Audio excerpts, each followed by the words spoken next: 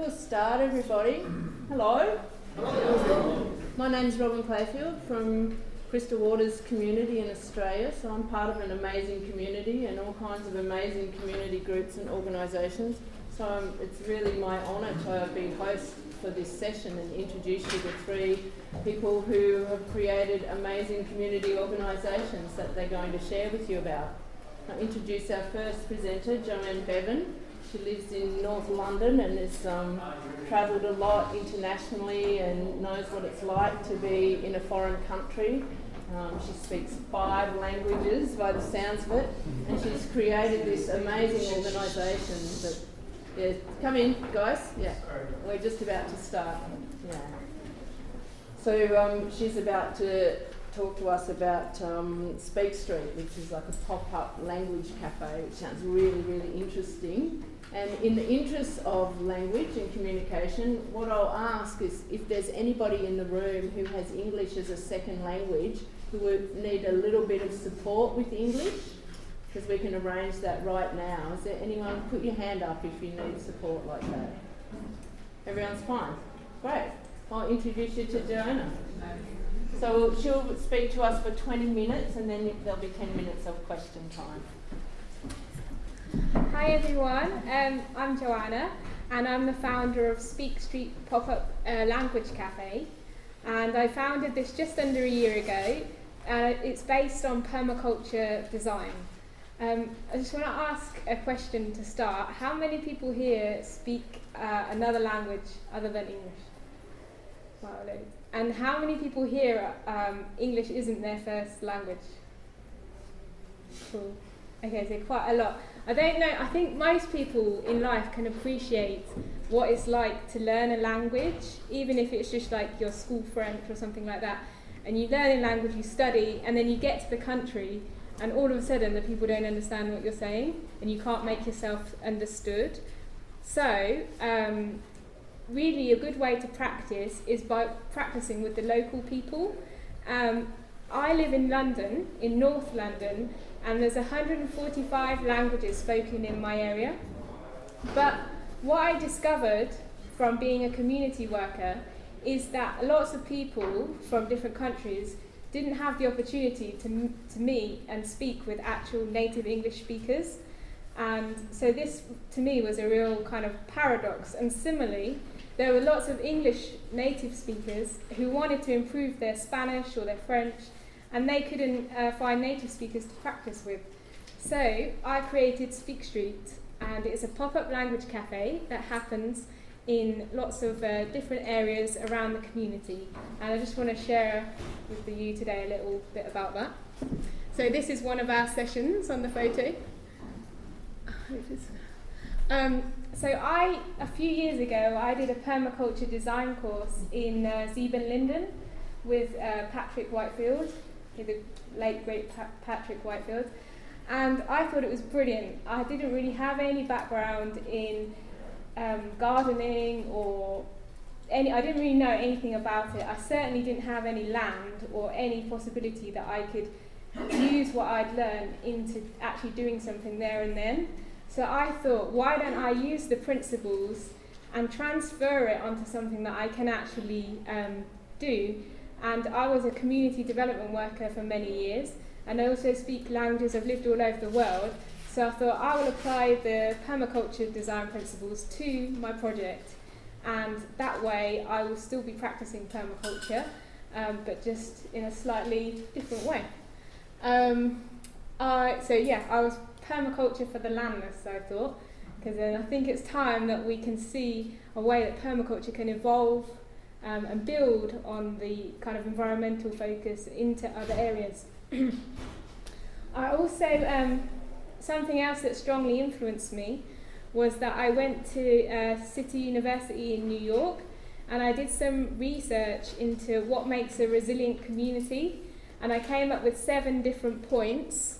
And I think we're going to hear a lot more about community resilience later, but just briefly, the 7 points that I came up with were social capital, permaculture design, community-led planning, community ownership, social equality, and carbon footprint. So just the area.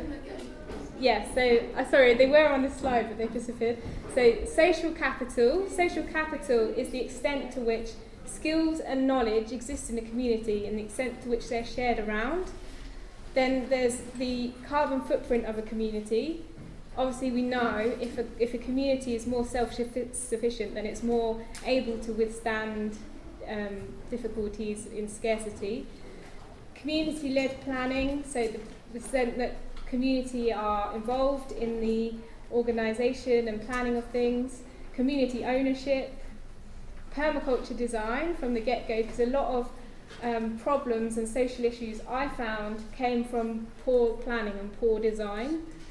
And finally, social equality, because if not everybody starts on the same page, then there's always going to be inequalities and therefore issues and weaknesses in communities. So that, together with my permaculture training, really influenced my work, and I pitched the idea to the School for Social Entrepreneurs here in London, and they gave me some funding, a little bit of funding to start it, and so last October I launched Speak Street. Speak Street is fun social learning, and it's a way to help people improve their skills and confidence. It brings communities together, and also it celebrates our diverse communities. It's definitely a direct response in this country and maybe globally as well to negative rhetoric towards immigration and this kind of thing. So I wanted to show the positive benefits that come from living in diverse communities.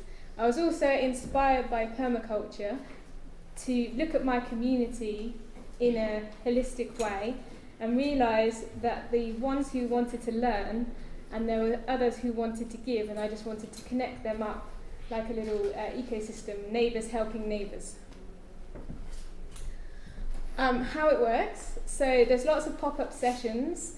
For the moment we're not an actual permanent place, although maybe in the future we will be, but we exist in local cafes, local community centres, even in a free bookshop. We just pop up according to where people want to do it. We've done sessions for English speakers, people improving their English, and we also do French and Spanish as well. And the model is very scalable and replicable, so it's just a case of finding people who want to do it, and we could even do other languages as well. It's important for us to use local community spaces as opposed to maybe like a Starbucks or something like that, because we want to be promoting a localised economy and also staying true to our permaculture values. We also have lots of people volunteering, and it was important for me to make sure that the volunteers got back something as well as giving, and a lot of people said to me that they wanted to have help and experience in teaching, and so this is a quick and easy way for people to do it. They only need to come once, they don't need to commit to a long time, because a lot of people who engage volunteers find it difficult because that you demand a high commitment level from them, whereas I broke it down to bite-sized volunteering and lots of little tasks that people can do just in a short space of time. They can come to the sessions and share their English skills, or even the graphic design, photographers, filmmakers, bloggers. They've all been volunteers that I can just ask for a one-off task, and that's quite an important element of Speak Street in its success. The story so far. So we've been in 4 London boroughs, in 8 locations, and we've engaged over 300 people in the sessions, and we've had over 100 volunteers. And here, maybe some people recognise are from this country, who's possibly the next Labour or leader of the Labour Party. He's the local MP and hopefully future Prime Minister, and he is a long-term Speak Street supporter as well. Okay, so going back to the permaculture principles, here's just a few that I picked and I tried to use within Speak Street. So integrate rather than segregate. I saw that there are 145 languages spoken in my area, but none of these people, it's very easy to stay in their own groups. So I looked for ways in which people would have a context to be able to meet each other and to be able to come together. Creatively use and respond to change. I looked at places, for example, there's some cafes and they have very slow times, and for them it's very useful to have us in there having our sessions at a time when they don't normally make much business. So although it was kind of a negative change that was happening in the local economy, we were able to respond to that by offering them something positive from our sessions. Use and value diversity. Speak Street, the sessions of Speak Street are very focused on learning from other people's cultures and learning and interacting, and that's a key part of what we do. Some of the sessions, for example, are things like speaking to the landlord on the telephone, or having a job interview, or discussing local politics, all the little things that you don't necessarily get to practice just from reading a book or studying on your own. Also, it's important for us to use the edges. So although an edge in the garden sense could be the hedge or the side of the land, our edge is where the different communities meet each other. And also the edge can be, for example, my marketing, where my communication meets the people who are responding. So I'm just using it different ways to integrate these into Speak Street. Just to finish, anyone obviously who's interested in learning more, you can come and ask me. I've got some contact details. We're holding sessions in the London area, but the model is that it's scalable and it can happen in lots of different places if anyone was interested.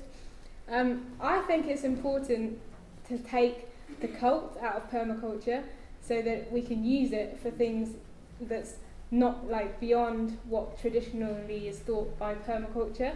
I think it's a great sort of methodology and approach to life in general, and for me it's been very useful, and I definitely am keen for it to be find ways for it to become more mainstream. So I'm very keen for that, and I think it's something that we can use in many other areas of design in our communities. Thank you.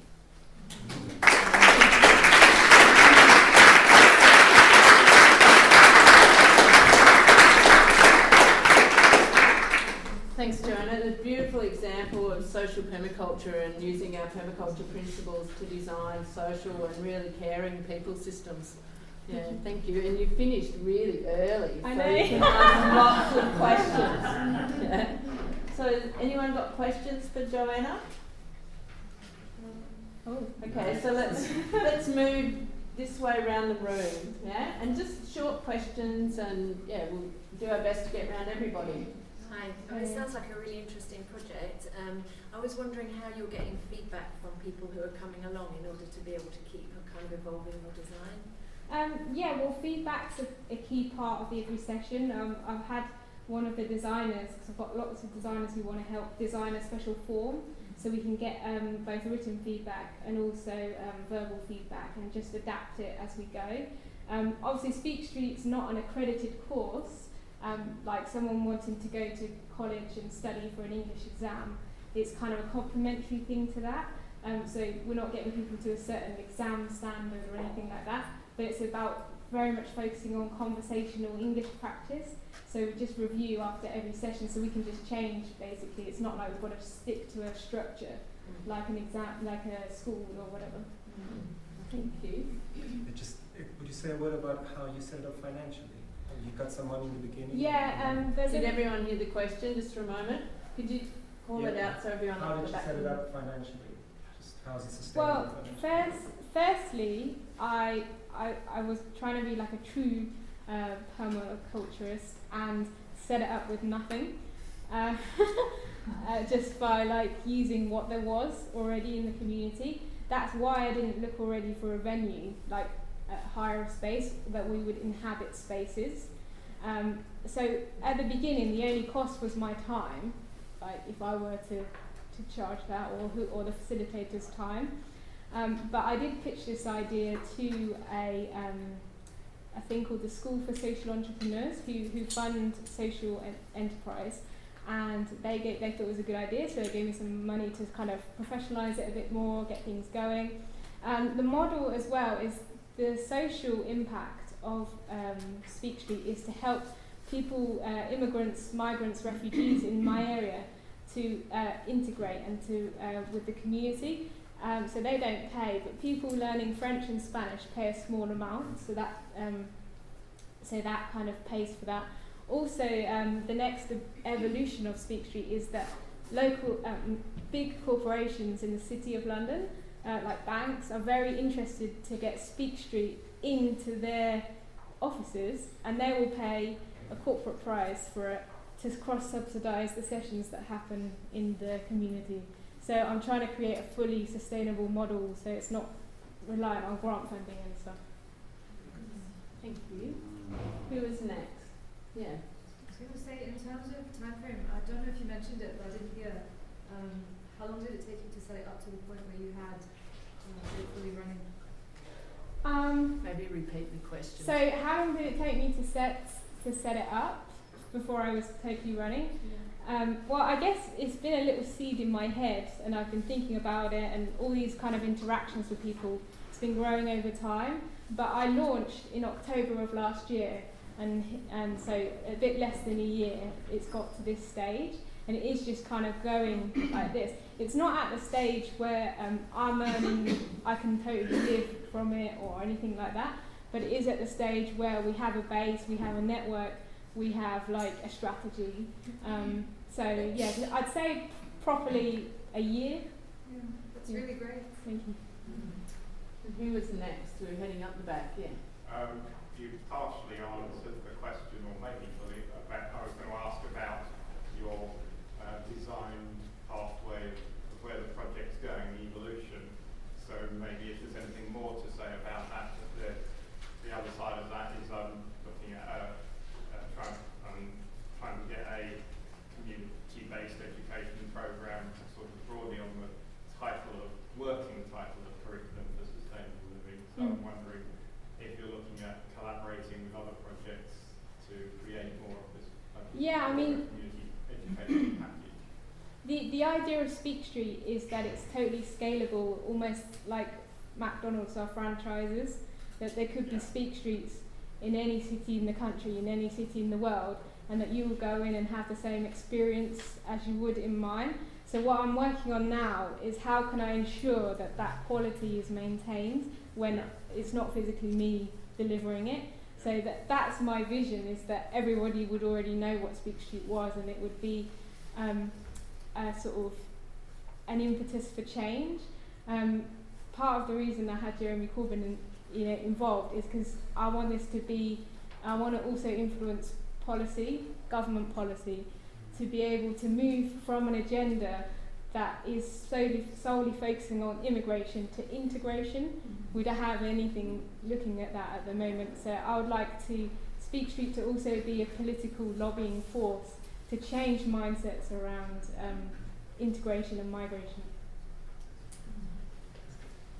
Coming around this side of the room now. Yep. Big voice. It's a social enterprise, so generating revenue that you put back into the community, right? I don't know if you touched, because I might have come in later, like how do you put in revenue? How do you invest back into the community? I mean, the service that you provide is already, community service-driven model. So that's the one question. If you make that clear. Then, in terms of the sustainable aspect of it, so you mentioned that you can't live from this. And well, not yet. Not yet. But you're also looking to expand. You mentioned the franchise model and so forth. But do you think it's sustainable to, under the current revenue model that you have, to expand, to encourage and motivate people to start their own? Because remember, what you have is your passion, is your drive. You're very passionate about it. do you think there's going to be others that's as passionate without that financial incentive? So to answer the question, the revenue model, the big money that comes with this, comes from the corporate, from engaging with the corporates. That's where, otherwise it's going to be quite piecemeal and it's going to be nice and it's going to be community events, but that's not going to, you're not going to be able to live from that. But so my strategy is to focus on engaging with corporates because that is where the money is, and then transfer that to cross-subsidise the activities that are happening in the community. In terms of structure, Speak Street is just nearly about to be incorporated as a community interest company, which is a structure here in the UK. I don't know if it's similar out in other countries. It's somewhere probably between a company and a charity, whereas you have an asset lock, so I can't just sell it and then keep it for myself, but I can generate a profit and then that can be invested back into Speak Street. Is that all your questions answered? Or what did I? Yeah, I mean, it just, one listens to that. Joanna, and then you, and then you. Yeah. I think first I just want to really congratulate you on what you've done. I think it's fantastic. And I'm interested in your sessions. Does the group that comes all take part in one language thing? Yeah. Okay. So it's an English session, and there'll be English people wanting to learn English, and the volunteers that are there are native English speakers. But the volunteers don't need to prep anything beforehand, as long as they're native English speakers, because the practice and the benefit for them is hearing how just everyday people speak English with their, changing grammar, their slangs, their sayings, whatever, is like hearing it pure from people in their own community. So in your sessions, sorry, it's a sort of follow-up question, but do the English people speak to each other and the others can hear what's going on? How do you actually interact with the non-English speakers, for example? So they're generally, it is a structured and facilitated session. It's not just kind of like talk to your neighbour sort of thing. So there'll be a theme. It could be like a big thing in London is finding accommodation. So speaking with the landlord, we could do role plays, and I could break people up into small groups, or we can do a session together. I try and use a lot of arts and craft as well, different mediums for people to engage, like we can draw things, and particularly because Speak Street I think is quite unique because we have people of different levels in the same session, and if you go to a college to learn language, they're going to judge which level you are and you'll be placed in a class, whereas here everyone comes together, so I have to design activities that's going to push someone who's quite high level and not intimidate someone who's quite a low level. Thanks, Joanna. Yeah, I really appreciate that you're working at the age of culture, but do you make any trouble or any problems or conflicts around the cultural difference? Yeah. Yeah.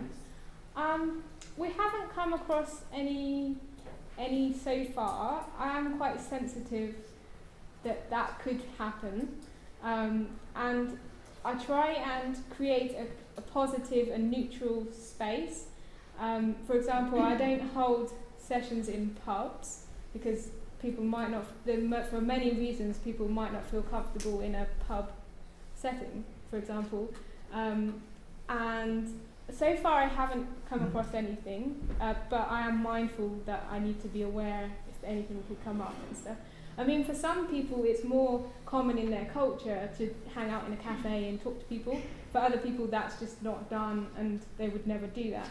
And for them I'm trying to work so that I can go to local groups who already work with people in their own networks and do a session especially in their own environment, because it's important that people feel comfortable in their environment.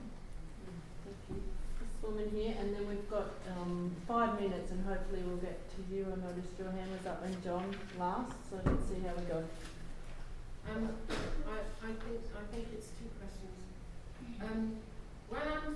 What you're portraying, I can imagine it, if you're doing it in the community. I can't quite imagine what you're doing in the corporate thing. You're not going to be encouraging them to talk about politics or about the management and stuff like that, are you? Secondly, I can see you've got the talent to do it. And so if you expand, you've got to train other people, you know, get other people to have the talent to do it and fund them. So, you know, how's that? So firstly, with the corporates, obviously they don't want to practice their English because they can already speak English, even if their English isn't their first language. But what they want is an experience, for example, in their canteen area, in their lunch area, for one day, for it to be Spanish Day. Now, being here in London, a lot of global corporate companies are accused of being UK-centric and London-centric. Everything's about London. So they often want to prove within their communications that they are very sensitive to the other parts of their business around the world.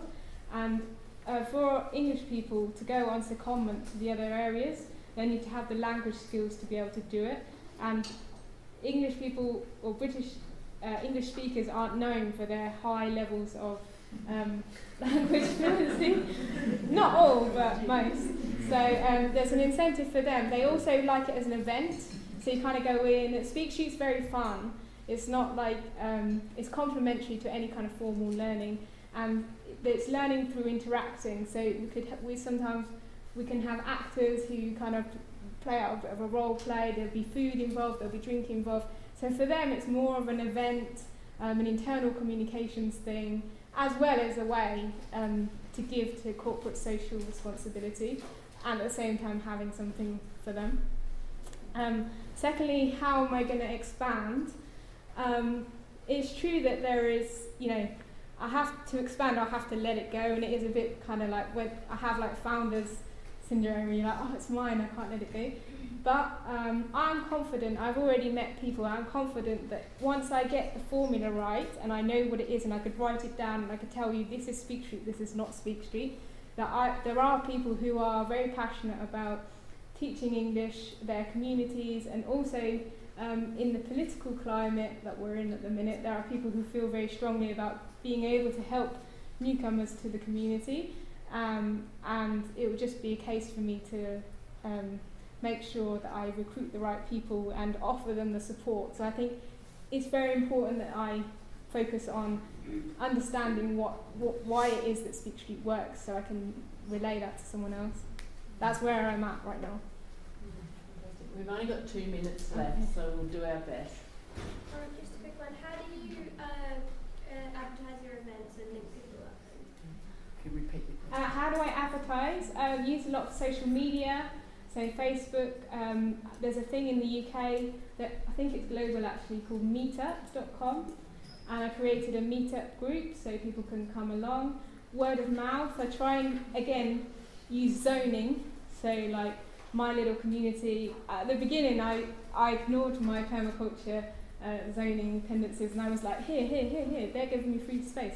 But then I realised I need to concentrate and just go near to my place, so I can do often a little bits of sort of advertising and getting to know people and build relationships up with people. I'm also developing a strong network of partner organisations who can refer people, and we can work together. The next thing we're doing with English is we're going to be doing storytelling, and we're going to create a performance at the end of it of all the stories through which people have shared with us in the sessions. Thank you. And John, it'll have to be a short answer.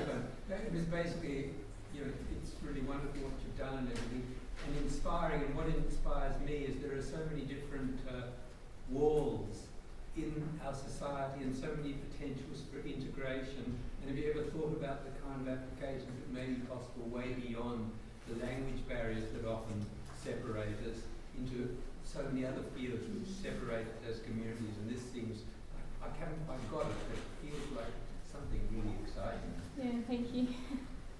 No need to answer it. Yeah. Beautiful. Well, let's give Joanna a big round.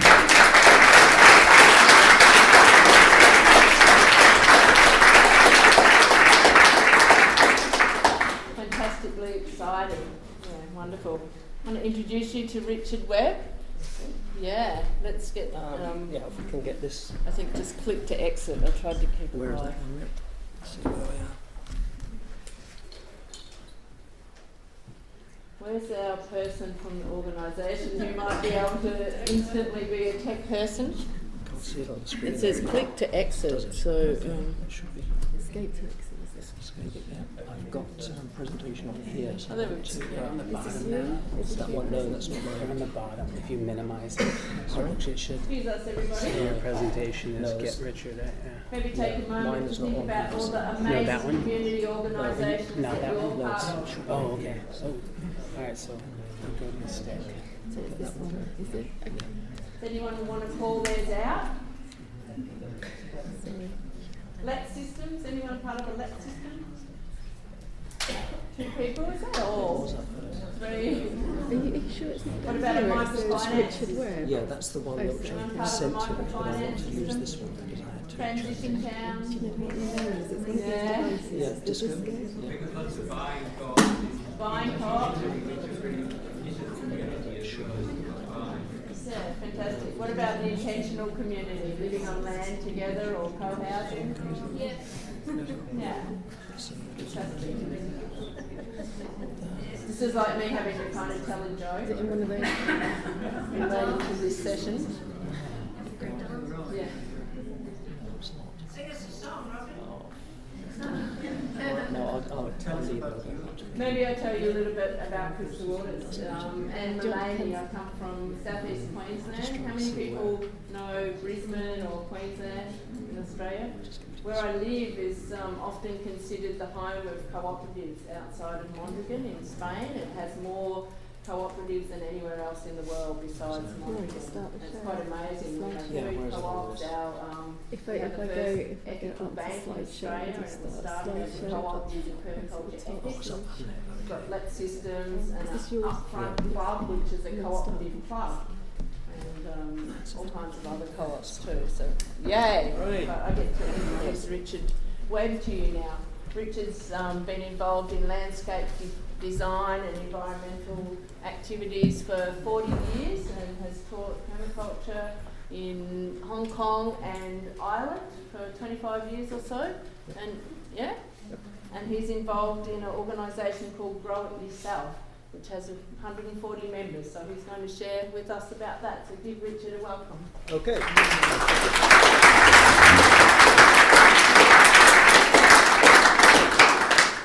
Now let's see where we go. Just try and sort this one out. It's that one. Okay. Go back again. Okay. Grow It Yourself, GIY, is now an international movement to help people to grow food themselves. And that started 2009 in Ireland, down in Waterford in the southeast. A guy called Michael Kelly is the founder, and he was out shopping one day and came across some garlic from China. And he thought, why on earth are we importing garlic all the way from China when we can grow it equally ourselves? And so he started to grow some vegetables in his own back garden, realised how much he didn't know, and got a few friends together who had a little bit more expertise, and they set up a little group called Grow It Yourself, GIY. That went on for a couple of years, and he soon realised that if you're on an allotment or in a community garden, you can swap seeds, you can swap plants, swap experience, learn from other people, have a bit of crack and banter. But if you're growing in the solitude of your own backyard, you don't have that. And so he thought it would be a really good idea to sort of expand this, get backyard growers together so they can have those experiences, a more sort of a communal experience. And he set up a seminar a few years ago, again in Waterford. Loads and loads of people attended, and now we have at least 40 GIY groups in Ireland alone. There are groups in the UK, in Australia, in the States, in Zimbabwe and in Cambodia. So it has really expanded. I suppose a bit like the Transition Town movement that Rob Hopkins started from Kinsale in Cork. And so lots of really good things come out of Ireland. Now, where are we? you don't really need me to tell you all this stuff. Our food is a growing problem. We've got diet-related diseases now, more than infectious diseases. 2/3 of Irish adults are overweight or obese. Ireland has the highest rate of overweight and obese children under 5 years old in Europe. This has huge implications for diabetes, for cancer. This is a European problem, maybe a global problem now.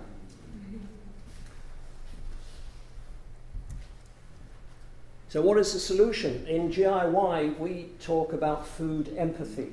I'm not quite sure I have empathy for a turnip, but the idea is that if you're growing food yourself, you understand the value of that. You understand the flavour, the taste, the freshness, which you don't get off something on the supermarket shelf. Now, if you're growing your own sweet corn, as you know, it is sweet corn. And the butter dribbles down your mouth when you eat it. Whereas you buy it from the supermarket, it's like eating a piece of cardboard. So you get this deeper understanding of food, the provenance of food, the value of food when you grow it yourself. This little lad is Mike Kelly's son, shelling beans, and he said, "Dad, we've really got to save some of these beans so we can grow some next year." Now he got it. He got the message.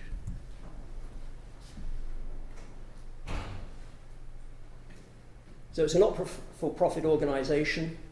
We've supported over 65,000 people this year and different community food growing projects. Now, let's see if we can get that one. That's it. We have a number of different projects in GIY which have sort of grown exponentially. There's GIY at home, and this is a program that is encouraging families to grow food themselves in their own gardens. And there is mentoring, certainly online, and that's 15,000 people involved in that. There's the GIY Sow and Grow Schools campaign, and that's involved 100,000 children around the country over the last 3 years. There's two parts to that. There's one is the actual setting up and growing school gardens, and we have probably about 70 school gardens around the country at the moment. And the other is the sow and grow part of it is more sort of classroom based, where the children are sowing cut and come again in troughs and putting them in the windowsill. So it's much more sort of classroom based. But you've got to start somewhere. There's the Give Peas a Chance campaign, where we've got employees growing food within their own work environment. And again, that can be setting up a little sort of garden, or it can be sowing cut and come again in the windowsill, or sprouting, which again you could do on a windowsill. And we've got over 500 companies taking part in that. Some of the big ones there, Diageo, which own Guinness, Aramark, which is one of the biggest food companies in the world, who also run a couple of our refugee detention centres in Ireland, but that's another story. We've got GIY in the community, and that's the Get Ireland Growing Fund, sponsored by the Allied Irish Bank over the last 3 years. So some banks are doing some good things. So it's 400 community food projects around Ireland being involved with that. Excuse me.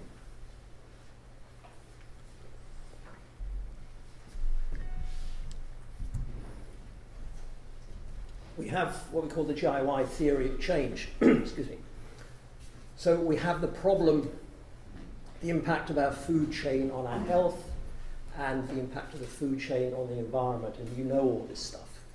So what is the solution? Is more GIY, more grow it yourself. The barriers are the lack of skills and support, lack of motivation.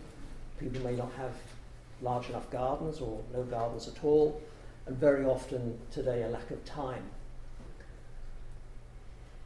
The strategy is inspiring people to grow it yourself and supporting people to do that. And what we do within GIY, these strategic activities, we have GIY groups. And that is the core of GIY. As I say, we have about 40 groups in Ireland. And I'm coordinator of the Bray GIY group. Bray is a little seaside town about 15 miles south of Dublin on the east coast. And we've been going, I suppose, as long as GIY has, really. And we would have about 150 people on our email list, not all of which come to all of our meetings by any means, but we get the message out to people. And the way that the groups tend to be structured is that we would have monthly meetings, and we would invite a speaker in to talk about some aspect of growing our own food. And this could be everything from seed saving, biodynamics, beekeeping, chickens. Our biggest attendant was on pig keeping. So it can be anything really. And those speakers would be sort of national experts or the experts that we know are within our own locality. And you'd all have people like that. And we also have resurrected an old Irish word called the mehel, which is where a neighbour supports his neighbour to bring in the harvest and vice versa. So in other words, if somebody's putting up a polytunnel, we come together and help them. If they're setting up a raised bed, we do the same. What was that word? Sorry? How do you spell it? Oh, how do you spell it? That's a good one. M-E-I-T-H-E-A-L. Mehel. M-E-I-T-H-E-A-L. There's no Irish speakers here, is there?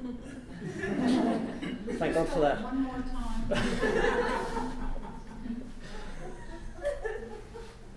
I think I said M-E-I-T-H-E-A-L. Mehel. Mehel. Anyway. And also in the summer we have visits to gardens. Now these are gardens within our own group or visits to people who we know have very good gardens, and we learn a huge amount from that.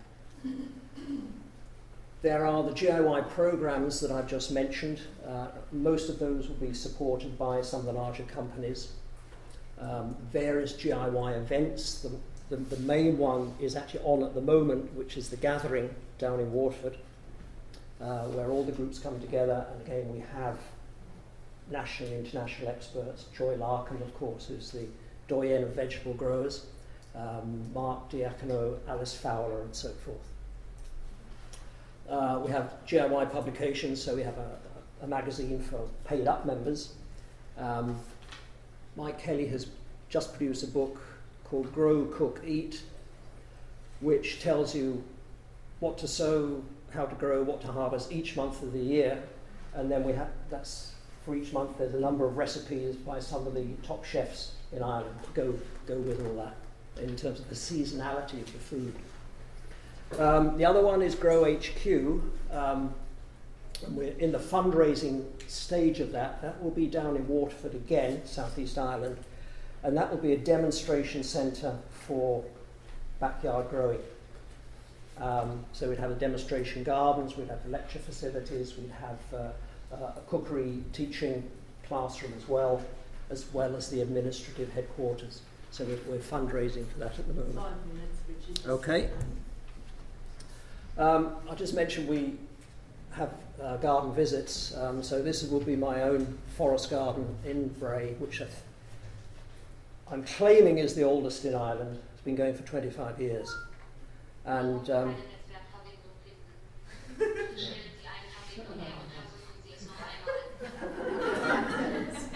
okay, thank you for that.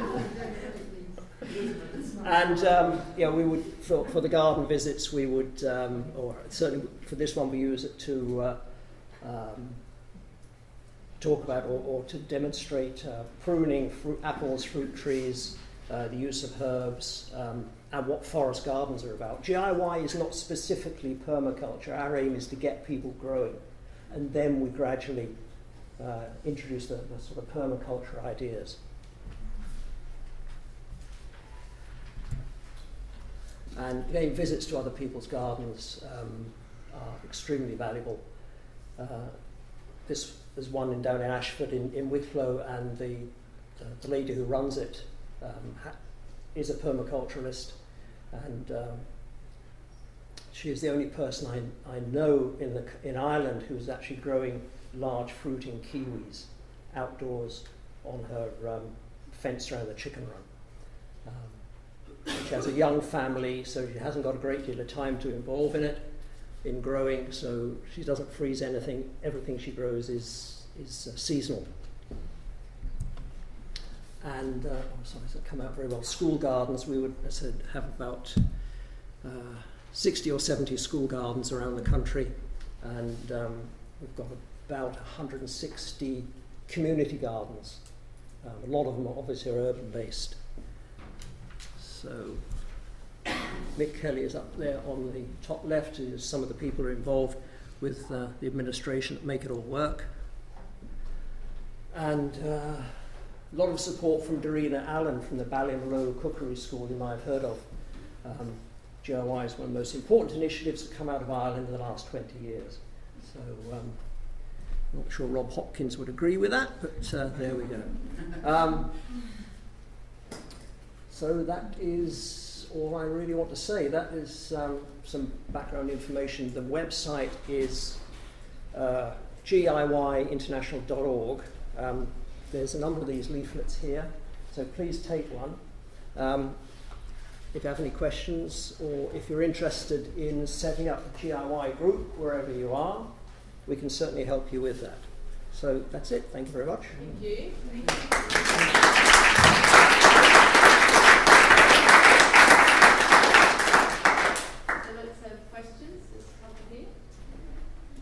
In Australia, we have a school-based process called garden schools. They're Alexander Gardens, where the kids grow stuff in the school garden, and then take it to a kitchen and cook it. Is that a part of the GIY program? Not necessarily, but I know certain groups would do that. Yes, it just depends on what the situation is with their own area. What we're doing in Bray, for example, we've got funding from the GIY Get Ireland Growing Fund to plant a small number of fruit trees in about 20 schools in Bray, and that's part of a larger project, the Edible Bray project, which is based on the Todd Morden scheme that you probably heard about, and that's a sort of a spin-off from our own group. So each group tends to do things slightly different. So I know that kind of thing does happen as well. Another question on growing in schools. I'm going to advertise a friend of mine in Nottingham who has got a company called Nourish Associates that does some of the similar stuff that you do. Okay. But what she's doing is incorporating the food growing into the curriculum. Yes. And she's designing a curriculum that teachers can use. And she thinks that actually, if the teachers are trained up in this curriculum, it actually adds to their CV. Have you thought of doing something like that? I know that is practiced. Now, I think now food growing and horticulture is now going to be part of the curriculum. There's been various changes. They've been fiercely resisted by teachers. But I know some of that already takes place. But on what sort of scale, I'm not too sure. But I think there's more of that going to come in. And I think you've also had that change here recently in your own curriculum, I think. Thank you. After back here. Thank you. Peter Wheat, Reading Food Growing Network. You mentioned you had some sort of online program. You're teaching gardening online. Is that right? Could you expand on that? Yeah, the website, the GIY website, has a huge range of information on It'll tell you where all the different JOI groups are, when their meetings are, and what the meetings will be about. There is online information on food growing, cropping, what to do that particular month or week or whatever. And we have people like Klaus Leitenberger who would have a column of advice as well. So that's on, as I say, GIYinternational.org. A huge amount of information there. Fantastic. Can other organisations help administer a GIY project? So people like an environmental charity doing local community gardens, do a GIY, start a GIY group with the community. Is that something that absolutely. Yeah. Did everyone hear the question up the back? Could you repeat the question? Sorry, can other groups get involved or start JOI projects? Is that it? Yeah. It's very, very flexible. We would like people to be members, but they don't have to be. The groups themselves don't have a chairman, a secretary, and a treasurer. So most groups don't sort of hold money to do things. Everything is voluntary. And as I say, it's very flexible. So if you want to avail of the GIY information that's on the website, by all means. You mentioned that you gradually introduced permaculture ideas. How do you do that? Gradually. Speak the question. How do you introduce permaculture ideas? When I'm sort of giving presentations myself, obviously talk about permaculture and some of the background information on that. We have had speakers in to specifically talk about the permaculture approach to growing. When people come round to the garden, I show them the forest garden and the sort of structure and why things are where they are. And that seems to be the main sort of introduction, really. We haven't got round to running permaculture courses, and I don't see that we would do, because there are other people who do that very effectively, who are involved in the DIY movement themselves. Thank you. Other questions? Yes, not specifically permaculture, is it specifically organic? Are we? Yeah. Yes. Are they organic? Yeah. We do have a lot of support from a company called Woodies, which is one of these big sort of DIY chains, and we had them to come and speak to us, and they themselves are now phasing out their various sort of garden chemicals and are going much more towards the organic side, but virtually all of the people that are involved with DIY would be organic growers. Okay. Yeah. I understand that DIY is in growing things, and I'm interested to know who provides seeds, and if it is DIY, how consistent is that, and to keep you guys going. Can you repeat the question? You're interested in where do we get our seeds from? Yeah. And sorry, could you repeat that again? You said, is it DIY provide seeds for schools, for instance, schools and homes, and if it is DIY, how consistent do you guys keep on moving? Okay, in terms of the seeds, we do produce seeds for school projects. Many of the seeds we get would be from organic seed groups. We teach seed saving as well. So we've got a number of seed producers within Ireland, like Brown Envelope Seeds and others, and they would provide their vegetable seeds to us for the schools. Free? Subsidised cost? There will be a subsidised small amount, yeah. One more question? So do you, that's a follow-up question, do you encourage people, members in GIY to save their seeds by their own selves? If yes, how is this going? Okay, do we encourage people to save their own seed? We do. That depends on what you want to save, of course. Things like beans, tomatoes, peas, relatively easy to do that. If you're talking about brassicas, it's much more difficult to do it on a home scale because they interbreed so much, and you need to separate one variety from another by quite a distance. Now, there are people like the Irish Seed Savers Association who do that, and they're the guys who grow all the heritage varieties of the Irish kales and cabbages and this kind of thing. So there are resources where we can get those seeds from. Thank you. Yes. Just one last question up the back here. So, first of all, what a great initiative and fantastic that you've been so successful, and thank you for sharing with us. So I'm living in Cyprus and I'm working with schools and community groups there. I'm wondering, what are the advantages to becoming a member of GIY, and how could GIY support what we're doing there? Or is it just that I would access your website, I've gone on it, it looks very great and comprehensive? Would it be just that kind of using the resources that you put online? Or is there, the website's called GIY International, I'm wondering what that means and how we collaborate. Okay, that's a good question.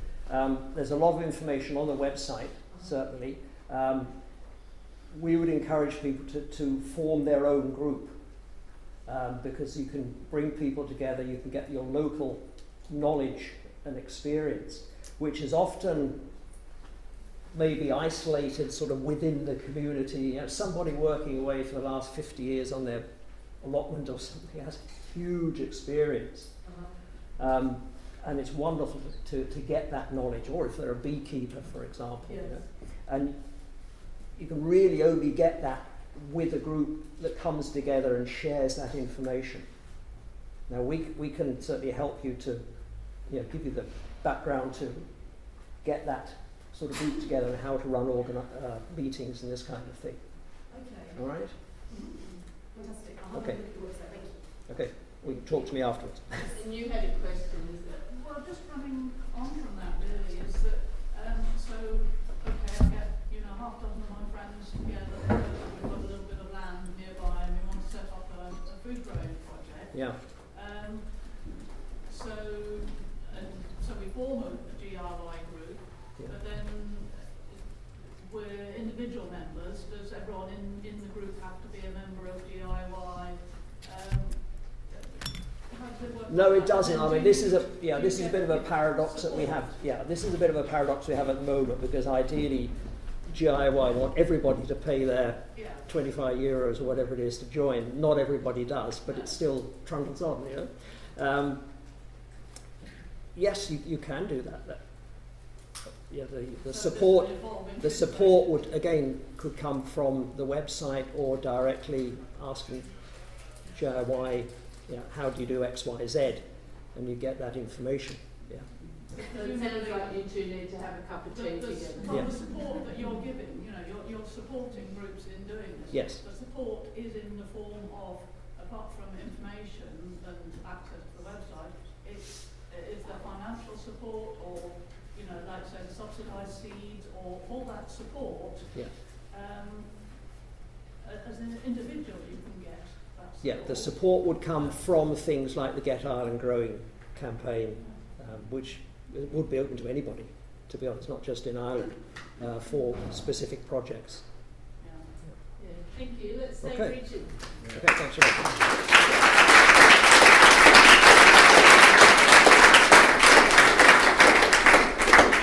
Okay. I love that you had your theory of changing.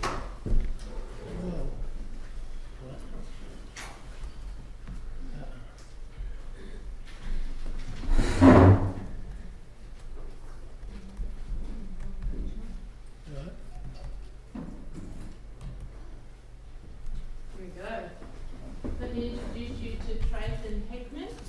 I'd like to actually read what he sent me, because some of it fascinates me, and it's too many things for me to hold in my head. So, Trathen's the founder of Daily Acts, organisation. He's the board chair of Transition US, and he's on the steering committee of the NorCal Community Resilience Network. And he says he works to harness the wisdom of nature and power of community to rebuild personal and community resilience. And he says that he grows food, medicine and wonder while working to compost apathy and lack. I really love that, so I wanted to read it word for word. So let's welcome Trathen. Thank you, Robin.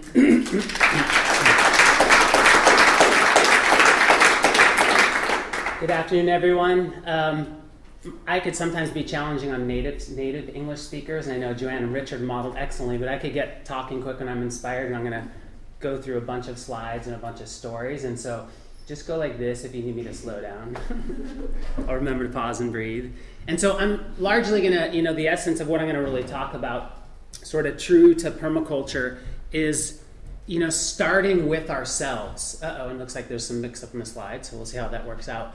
But, really starting to sort of the Gandhian be the change, affecting change with ourselves at home where we live as a really key piece. But then also very critical to go out and do this in our communities.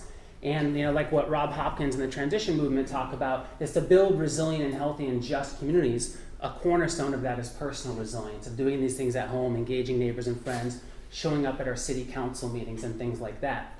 A second piece for me is to really grow effective, high-impact, financially viable organizations and networks to bring resources in the movement so we could hire people to do good work. It's not all about money, but it's an important nutrient to help us move things forward.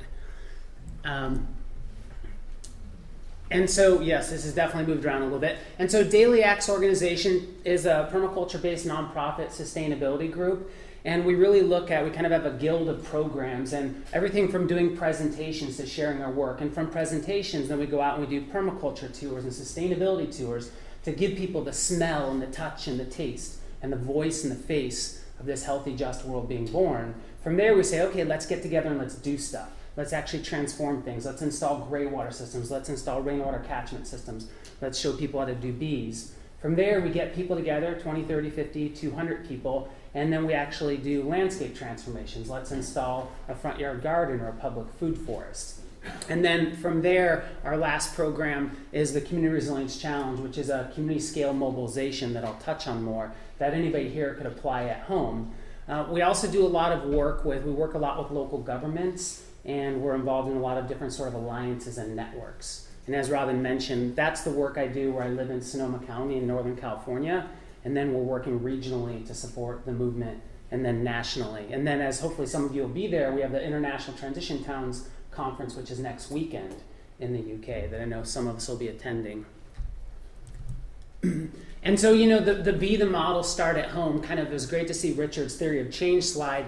For me, I got exposed to an incredible permaculture teacher, and I was waking up to the overwhelming scale of the problems, and I started meeting these people that they just seemed more alive, and they weren't just complaining about what was wrong, but they were actually purposeful and passionately engaged, and they were regenerating nature and farms and doing this incredible work. From there, I went to a conference called the Pioneers Conference, which is a bunch of incredibly inspiring speakers. And I was there with a room of 2,000 people, 2,000 of these folks. And so I got the need for a community of permaculturists, of inspired allies. And the third piece that clicked into place for me was stepping into the backyard at the Permaculture Institute in Northern California. And you could hear people talk about this stuff, but it was just this direct transmission of fecundity, of this living, breathing, regenerated system that was right in someone's backyard.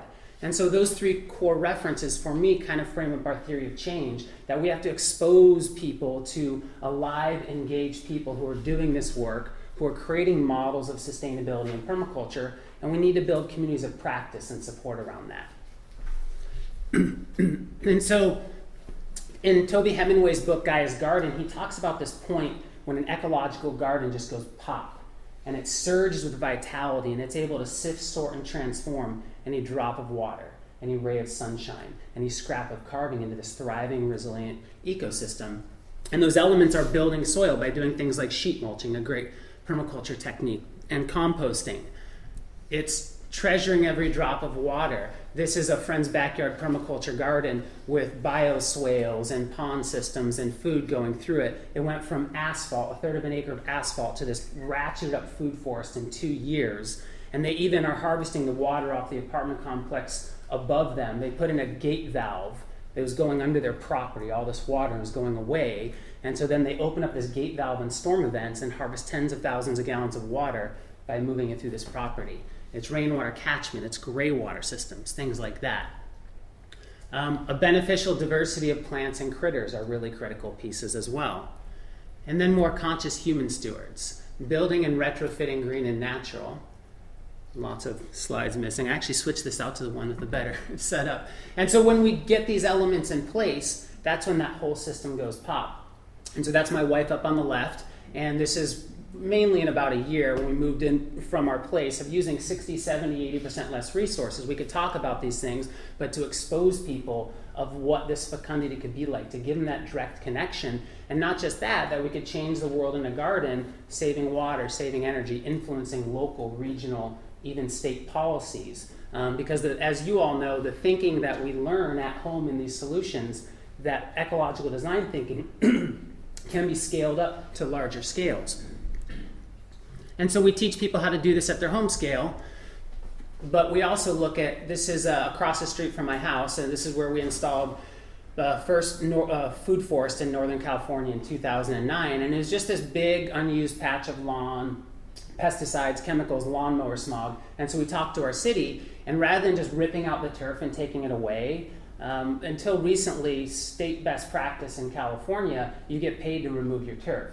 And of course, 500 years of topsoil with it, versus sheet mulching, building soil in place. And so we talked the city into not just doing that, but said, let's plant a food forest, this ecological garden that's food, medicine, habitat, beauty. Let's engage and educate citizens. Let's harvest the rain. Let's put in cob benches. And so we brought out over 150 people over 3 days and transformed this landscape. And when the head of the water department came by with his kids in his arm, and it was 85 degrees, which I don't know in Celsius, but it's hot, 85 degrees, and people are laughing and having fun, and they're digging these earthworks in clay. He was kind of like, what's going on here? What is this? And so we'll see if the video works. But this is the house next to that food forest. That doesn't look like it's on there. It's a rapid animation that shows 30 people transforming this landscape in a day. Sheet mulching, using the fallen down broken wall in the front, integrating the downspouts to grow blueberries. And the amazing thing about this is the people who live there used to sit on their porch behind, and everybody would walk by, and we find this again and again and again. They're saving water, they're doing all these great soil building activities, and every single person that walks by stops and talks to them. And they've actually changed their values. They buy things differently. And they talked about how on the day of, it felt like the day of their wedding when 30 people came together and transformed their landscape. And I live there, so I see this again and again. Everybody stops. It builds immense community. And so after doing these things, we got the opportunity to take it to City Hall. And we partnered with 2 other organizations, and it was in 2009, on the largest day of climate action in the planet's history from 350.org. And between the 3 groups, we mobilized 250 volunteers and transformed the City Hall landscape in a day. About 25,000 square feet of turf, saved the city $60,000, 1 million gallons of water, bioswales, Chilean guava berries, rain tanks, and community garden beds at the entrance to City Hall. We've since done another City Hall landscape and pressured one of the bigger cities to get the funding to do theirs. And then there's a 4th one that we're in process on right now. And so it's amazing to get to partner with municipal agencies.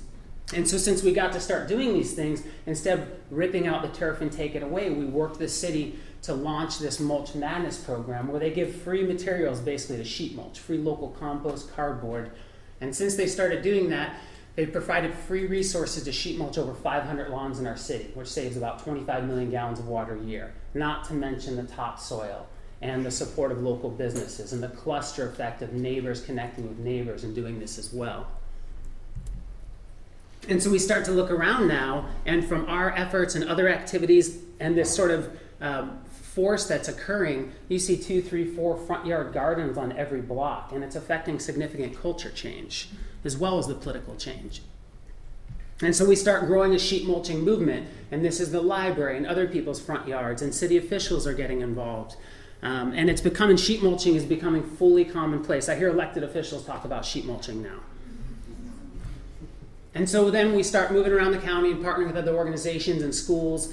This is 30 students who installed a public food forest with us in another city. This is a police station. This is a mayor of the town helping out.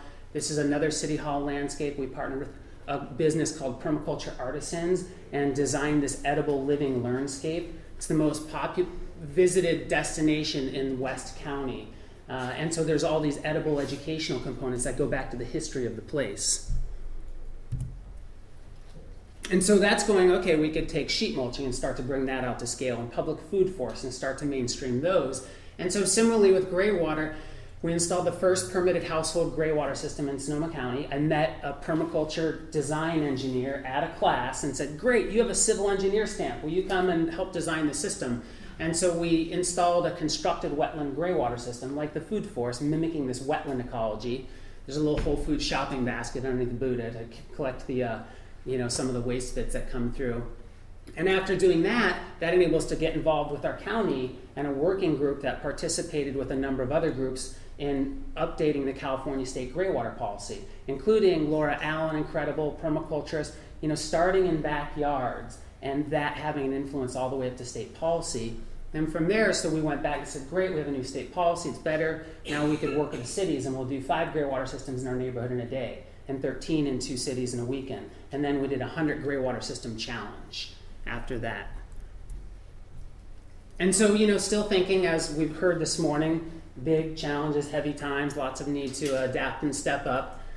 So a small group of us, Daily Acts and Transition Sebastopol and some other groups, again, about 5-6 years ago, got together with this idea that kind of, when we think of something that inspires and scares the hell out of us, we're like, ooh, that's the place to lean into. And so our idea was to plant 350 gardens in a weekend. And at first we were afraid to even say this. It seemed like such a big daunting goal. But with 17 weeks of organizing, we got all the cities, the schools, churches, businesses on board. Our water agency backed us and gave us some funding. And collectively, we planted and revitalized 628 gardens in our place.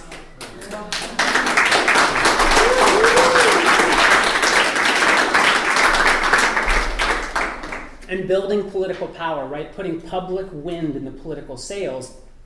And getting, being even permaculturists that thinking we learn in the backyard to get the water people thinking about food and the food people thinking about energy. Just now it's super commonplace, but just taking that more integrated, holistic approach like folks have mentioned today. So the next year, we ratcheted up to 1,000 home and garden actions as the goal. And, again, we didn't pull this all right. We set a big, scary goal, and the community rises to the challenge with a little bit of support, a little bit of inspiration, and a call to action that unifies. And so one of the groups, other folks started to hear about this, and they wanted to replicate it or do it. And so we're like, great, grab it and run. And so one time I was out in my backyard in the garden with a gal from another organization. She came and visited, and we were pruning and grafting fruit trees. And I just laid out what the program was and said, open source, take everything you want, run with it. And they, small group of people, mainly volunteers, stepped up, and they registered 1,000 home and garden actions their first year at it. And so then we partnered with Transition US to do it nationally as well. And these are numbers from a couple years ago, but actions in a couple hundred different cities and states. Even some folks from around the world found out about it and registered as well. And so then locally, we just kept on building capacity, building relationships, building networks, building action, building gardens, and kept on going up. 2,300 actions, 3,500. And so as lots of groups are wanting to replicate it, but everybody's just doing their own thing, and so it's very disparate. And so last year we looked at saying, okay, well, and just really key aspect, community aligned in acts of care and celebration. To be able to set big goals as a community and step into them, given the times, to feel that in our DNA, what that means is so vital. Missing slide. And so we rebranded it to be the Community Resilience Challenge, to have a focus on shared language, shared branding, shared measurable results, but local autonomy. So we have a very simple platform. You could register actions from any in the world. You could grab materials, whatever you'd want to do. So this is just one of 7,000 local actions in our community last year. And this lawn was using about 16,000 gallons of water a month, which, I don't know the local alternative, but if you stack 5-gallon buckets up, that's about 2.5 times the height of the Empire State Building. And they just didn't know. And they got the call to take action, and they partnered with Weeding Earth, a great local permaculture business and organization, Collaboration, we're not doing this all. And so they're saving all of that water, and they install this beautiful edible native habitat garden. They put in community benches. They put in a free lending library. And now they literally have kids' bands showing up at their house. They walk out the door and there's young girls who are eating strawberries and reading books from the library on the bench. And they said, there's all these great ecological benefits, but again, the community piece. They met more neighbors since they did this in 3 months last year than in 3 decades of living in this house. And so we kind of hear these stories again and again. And so, imagine that. Last year when we rebranded, we hit over 16,000 actions, projects, and pledges. This year, over 21,000 actions, projects, and pledges. And so, setting those scary goals of, we're afraid to even say the word the first time, and because people just mobilize from all over, again, us not doing it all, community stepping up, we've registered over 100 times our original goal from groups all over the place participating. And this is something you all could take with you in your communities and implement it and make it better and teach us lessons. And so just a couple quick touchings on things we're doing now, because we start to build the success and relationships and political support and all those things. This is a program that got approved recently by our county supervisors. And we're partnering with a local youth development organization, a couple county agencies. And so these 8 youth, we have them out there every day. The goal is to transform 30 lawns in 30 days and to create model gardens at churches and one of the city hall landscapes. And so they're learning permaculture skills. They're out there in neighborhoods. They've already sheet mulched 15,000 square feet of turf just in the last couple weeks. And another project that we're working on, that a partner organization that got involved with us, they took the lead and started running. And so we're support on a project they're organizing. They're a commercial real estate company. And so they're starting to organize to transform business parks. And we're going to be working together in October to sheet mulch a 65,000 square foot turf, which is like 1.5 acres maybe. And they're going to have bands and all kinds of efforts.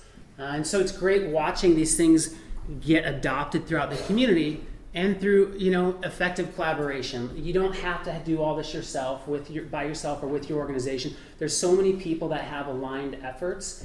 And with that permaculture thinking of relationships and integrate rather than segregate, there's really a lot of collective power that we could leverage together. And so we're just doing our part where we live and partnering nationally and doing some partnering internationally and really working to just grow this movement. And so you could join the challenge. We'd love to. It's next spring is when it happens. We're more organizing locally. Transition US is the national hub organization. And it'd be great, I'll talk with the folks next week at the Transition Network if we could get them to be the body for organizing international efforts. And then lastly, just a really important piece of it, taking care of yourself, practicing regenerative hedonism, modeling that you're lit and alive and aligned with the larger truths of this time. I sat next to Marco this morning, and he just took a permaculture design course and quit his job and a technology career to step into this, whatever this is, right? And so, yeah, hand for Marco, he's right there.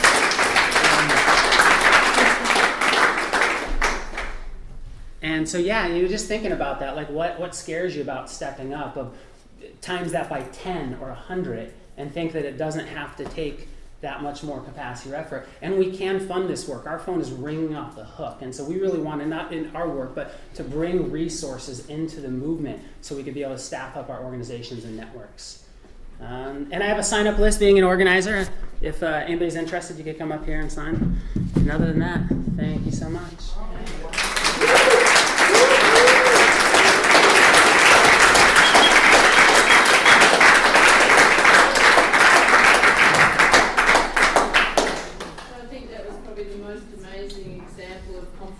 Apathy and lack that I've had for a long time. Thank you, Trathen. So we've got 10 minutes for questions, and then we'll be at the end of our session. So. Fantastic.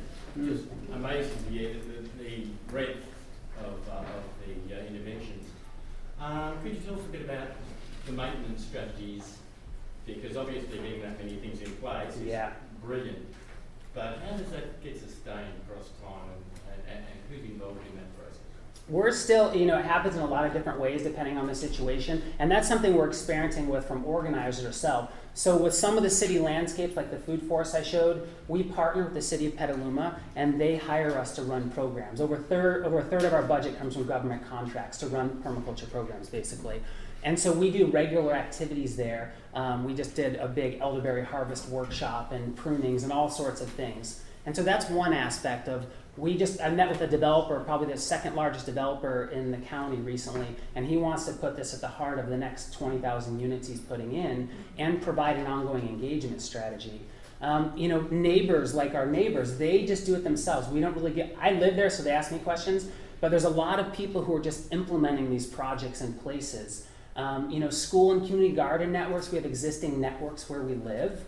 And so we're really, it's kind of really a range of strategies from this is the inspired call to action. We are not a backbone. We have 9 staff to manage it all, but to support people to do that.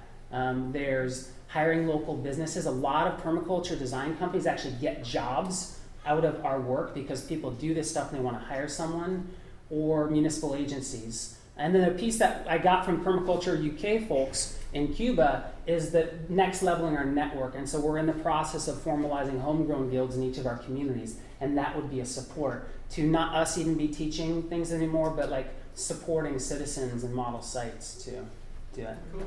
Yeah. Thank you. Me? Yeah. Thank you. It's great, and it's so much positive going on. One of the problems to get out is that if people ask where can I get some examples, that you can give them 15 different web pages. So I'm coordinating a global network named More and Better for more and better support for agricultural development. And together with some other organizations, we created a web page called agtransition.org, where we encourage people, and it's not flagging any organization, it's just promoting the organizations that want to promote their own stuff. So just encourage you, I'll give you the more details later. Sounds good, but everyone can put their own stuff there, and we list all the organizations. So you can tell people, okay, here you can search for different kind of sustainable agriculture and good initiatives to show really what is going on around the world, because the impression people get through main newspapers and so on is that, okay, this is something small, a little bit here and there, but it's not a big impact. So we need to promote this together. I encourage all of you that have examples to go to this. I have a leaflet you can get after the meeting. Did you say the website? It's ag-transition.org. AG. Yeah. Thank you. Going back to your original 350 target, you said 350. How did you actually get the word out to all those people? I mean, I think your numbers are just phenomenal. And I imagine, if I tried to do that in my community, I'd get 10 people, and then perhaps 10 of their friends might, How did you actually get the word out to those people? Kind of a combo. So one, our organization existed for 6 or so years before, so we built up pretty good social networks of running educational programs and doing media. We partnered with other organizations who had bases. We built up good relationships in the media by doing these things. Keep the energy in the system. If you do anything, are you following up with people? Are you following up with the media contacts? Those little things to build relationships and build our informal networks. And then just an inspiring call to action, is really helpful if that infectious enthusiasm spreads. And so kind of that common, we've been astonished to see just a person or two, the reach they've been able to have, but feeling a part of something larger. Because if you just did it by yourself, maybe you'd kind of be not sure, be like, I'm a part of this bigger thing. And you'd come from a different place with it. So. And did you have staff? Did you have full-time volunteers, full-time? Initially, we got $20,000 in funding from our water agency, and we didn't. We've been able to build up our budget to, we're a $600,000 organization now. And so now, you always need to do more, but we do have full-time staff who can work on it. And we just, a new organization that's a California Governor's Initiative on Climate Change has just partnered with us, and we're not getting money out of it, but they're bringing $250,000 worth of fellowship staff and 50 people across 9 regions to implement this. And so there's resources out there. From moving from apathy to action and motivation, the theme of water and the fact that water company provided funds, was that a thing that was, in terms of problem that we need to respond to, was that the overriding thing you would say that was in people's consciousness that was part of moving from apathy to motivation? It was pre-drought, and so really my experiences, they're more centered around food. by partnering with municipal agencies through water, we then say, yes, we'll take care of your conservation, but we'll hit stormwater and all these other pieces. And so we kind of stack functions, but food is really the more interesting thing in our experience for most people. But now in California, we're in a severe drought, so water is and just hearing what is their thing, it almost doesn't matter what it is from a holistic perspective, you could weave it together. So. Yeah. There's 2 more questions. You've had a go, but I think it's fine. There's 2 more. Cool. I'm hearing within what you're saying that water is an issue for local government, and that they're prepared to put bucks into it. That doesn't happen so much in Australia, I doubt it. Yeah. So that's a significant part of how your process is managed to be so successful. For us, but if the challenge is organized around grow food, save water, conserve energy, reduce waste, build community. And so our thing is you could take this and apply this to anything from a design perspective to do the presentations and the tours and the workshops and the mobilizations. It could be energy if that's what's up in your place. It could be, you could come in through whatever angle from a holistic perspective. For us in California, water is a big driver, for sure. Yeah, I was just wondering, because we have a very similar situation in Cyprus with regards to water, and we have a very short rainy season where a lot of water falls, and we have a lot of topsoil erosion. But I love the idea that you've got money from the municipal government. I can't imagine that happening. But do you have any proof? Because you're a success story, and if I was starting to have a conversation with my local government, they wouldn't believe me. So is there any findings or any institutions that you know of that have implemented stuff like you have and have seen success? There's data collected, for example? So 2 parts that. When we did our gray water system, because we pointed to another model, I think that's one of the best strategies for anything. Point to other things that work, like in our area now, and we're trying to develop materials for that because the head of the water agency, our Congress people, all these people are bought in, and they drank the Kool-Aid at this point. They get it, they understand the importance. And so even for them, that reduces a barrier for municipal agencies. If your agency hears other high-level elected officials or whatever going look, this works. You or I could say it all day long and it's not going to matter. But when the head of an award-winning agency says it, or a congressperson or whatever, I don't know what translates across countries, but showing examples and then getting speaking to their listening and what their barriers are. And I think government funding is a huge opportunity for a lot of us. And I never would have thought we'd get government funding, honestly, or do the things we're doing. And so don't totally discount that you can't get funding from the government. But is there examples that I could use? Do you have data? So that's a great point, sorry. For small nonprofits, in most cases, it's not realistic. We're not the type of institutions that have the ability to get data. We, to the degree that we have registered results and all of that info, and then, when we sheet mulch lawns, we have those numbers. We transform 200,000 square feet of turf, which equals X millions of gallons of water. Or the 500 lawns from the city that got transformed. We got data on those sort of things, for sure. Okay. So I could contact you and maybe get some of that information. Yes, and also too, for me to try and figure out what things do we need to be teeing up for other people just to make it easier. Okay, thank you. Yeah. Okay, and how quick is your question? Because you did have your hand up, and I don't want to leave you out, but we need to wind up. The question's been partly answered, that you very quickly said how many hectares of turf or lawns that you sheep mulched over. It's a sort of are lawns a cultural thing in the US? A what? Cultural thing? A cultural thing. Oh, yeah. I think it started over here, didn't it?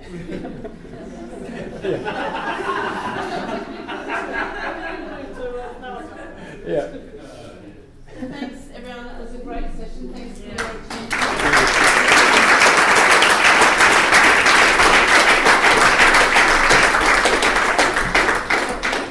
A big thank you to Joanna, to Richard, and to Trathen. And I'm sure you can follow up with them as you see them around the conference. And I didn't get to share lots with you about Crystal Waters Permaculture Eco Village. I've got a little stall there in the second room along. Come chat to me too. So I'm sure any of us are happy to talk more with you about amazing communities. Thank you.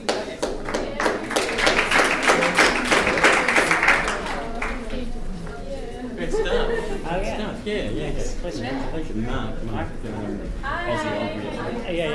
Currently involved with my local government in terms of food issues. Oh, awesome. But going to hit them up for the energy.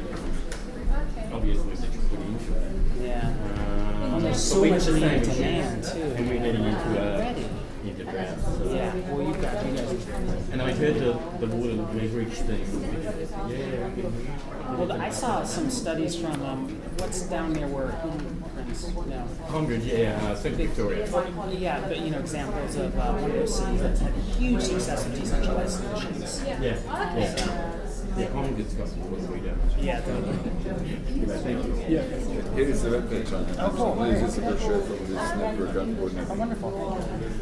And they also there's Norwegian organizations that are also working for jobs. The email and all that stuff. There you go. Hey, how you doing? I really like it. And one of my goals is just communities. I'm doing different projects right now. I'm moving to April. I have 3 clients from and Utrecht in Holland. There's cities expanding and they make us situated plan. We're going to be ecologically, but we looked at the plan and it was just like nothing. It's like in theory. So they contacted me and a few others to make a new plan, and now there's going to be an ecological model of things that they're having voting right now while I'm giving a conference about it. So that's exciting. I can give you a card. A big working flow like this is something I've been searching for, because for me one of the key elements is to invest in a useful way of your time so that you get it's really useful to many people. And although I have clients, which is kind of nice for me as a single person, I prefer to do something which has a bigger social impact. Well, that's a neat thing about we get designers who want to plug in, and they have high dollar clients that but that doesn't feed their soul the way like volunteering. And so to have designers volunteer their skills, have great designs, and they get fed, they're part of a big organization. So partner with local organizations and do a design tool would be a great win. So how do my email, give you my card, and then I think just looking at are there local transition groups or sustainability groups even sharing models of what's possible. Oh, nice.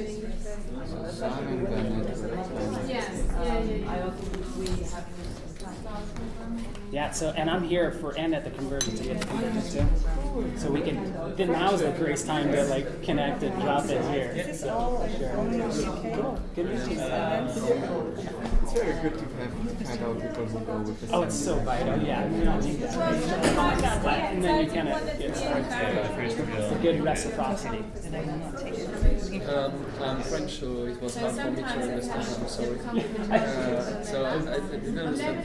Your business model is to work with a community, and so you got money from government, or what is your business model? How do you manage to grow your organization? We have 3 main revenue streams. There's 5 revenue streams, but government contracts are the biggest, and so we get hired to run water conservation programs. And then by being in relationship, we bring in gray water, food forest, and all these other pieces. They didn't hire us to do that, but because we're the experts, so we bring the people and we get the media.